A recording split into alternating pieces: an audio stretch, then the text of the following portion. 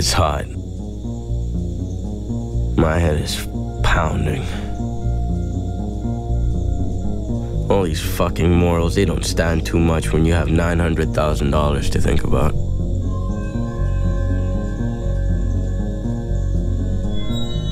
I don't remember Kathmandu ever being this hot.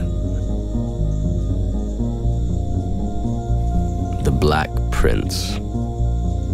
He thought Nepal was too backwards for democracy. The Black Prince controls every aspect of the black market in Nepal.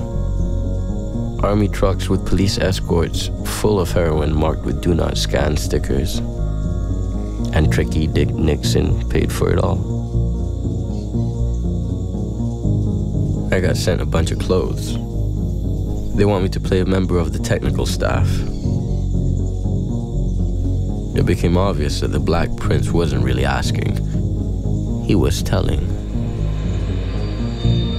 I need to talk to my friend Patrick about this, but I can't seem to get him on the phone. I can't do this. But you can't say I can't do this to a king, especially one with an army of Gurkha soldiers behind him. My head still hurts from the heat.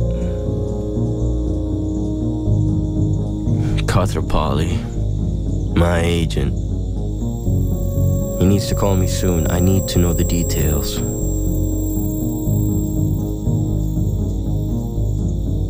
It takes a lot to make this man happy.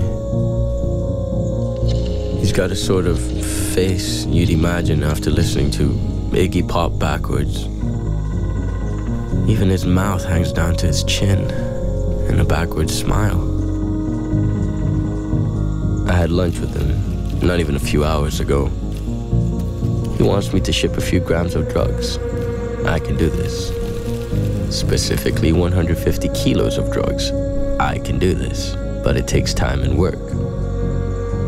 Turns out the Royal Soccer team is competing at the Olympics in LA. The prince spoke to my associate in Nepalese and then directly to me. Specifically, 150 kilos of grade A, fine-cut heroin.